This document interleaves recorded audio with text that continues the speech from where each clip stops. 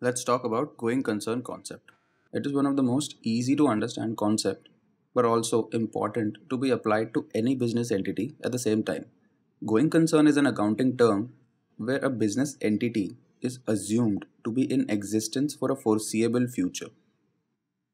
It may sound something that is pretty much understood and is a little redundant to apply, but however, it does just a little more than that in accounting. Let's take an example. Let us say that Blue Private Limited purchased a computer for its office for rupees 50,000.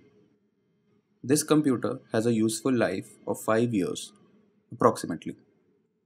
It means that Blue Private Limited will be using this computer for at least 5 years. Hence, it should charge rupees 10,000 every year to its books of accounts. This assumption of a business not ceasing to exist in the future holds a lot of uses. It also holds directives as to the treatments of assets like the computer in the previous example. Going concern is the very reason why depreciation of rupees 10,000 in the example discussed is calculated by considering the approximate life of an asset. Let's take another example. Your company is making a medicine and selling it for profit. If, however, one day the government decides to ban the sale of that particular medicine, now the company is not a going concern if the banned medicine was the only product you sold. If in case you sell other products as well, then the ban does not affect the state of your company to be a going concern. Let's just take one more example and then we'll wrap this up. Let's assume your company has a lot of debt and it is not being able to make those payments. Now the court has decided that you must go into liquidation and pay off the debt. For those who don't know what liquidation means, it basically means that you are closing your business and selling off your assets to make the payments to your creditors.